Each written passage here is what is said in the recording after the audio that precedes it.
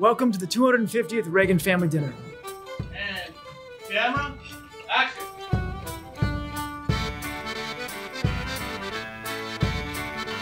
Today we're shooting the 250th Reagan family dinner scene. Family dinners are a great chance to have a reunion of friends as well as a reunion of actors. Our original executive producer, Leonard Goldberg, it was his idea that there would be a family dinner in every episode of Blue Bloods. Audiences don't like repetition, but they love rituals. We work, and then when we relax, we talk about work. But it's family dinner. It's right there in the title. This particular dinner is a little bit less about the food and a little more about the whiskey. We're kind of initiating Eddie into the Irish side of the family. A Reagan family St. Patrick's Day tradition of the shamrock in the glass, the toast, the sip, you throw the shamrock, and then you finish the glass.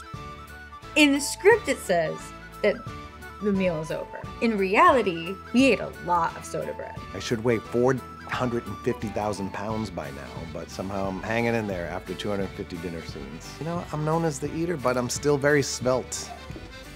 Oh. Hi, everyone. Hi.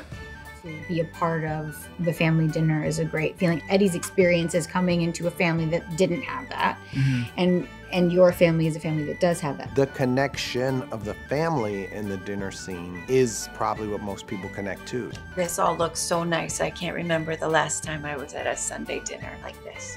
A lot of times their families don't do that anymore, or they wish their families would do that, and it makes you feel like you're a part of the Reagan family when you're watching it. To be here for 250 episodes, it's really beyond. It's never too late to join the family.